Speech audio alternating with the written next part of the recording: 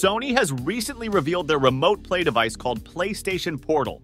And even though it is the perfect device for gamers and households where they might need to share their living room TV, sadly we can't go by some of the bad things about it. So here are 4 reasons why PS Portal sucks.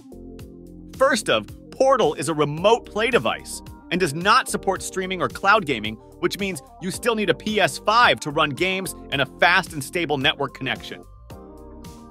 Sony says that Portal is optimized for remote play, meaning it should perform much better than on phones or tablets, but we don't believe there will be any noticeable difference. Second reason is that there is no Bluetooth, which means that you can't use your wireless headset if you do not buy PlayStation Link device and a new PlayStation headsets like Pulse Elite and Pulse Explore. Luckily, it includes a 3.5mm audio jack for wired audio. Third reason is the battery. Even though Sony says that it will perform as long as DualSense controller and offer from 7 to 12 hours of playtime, we believe that more reliable runtime will be somewhere between 2 and 4 hours. Fourth reason is the screen. Sony went with the LCD screen, which is a good way to reduce the price of the product. But we would pay more for far better looking OLED screen.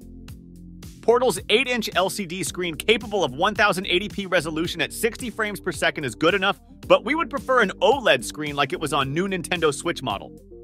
Tell us in the comments, will you buy PlayStation Portal and what things you would change about it to make it a perfect portable device?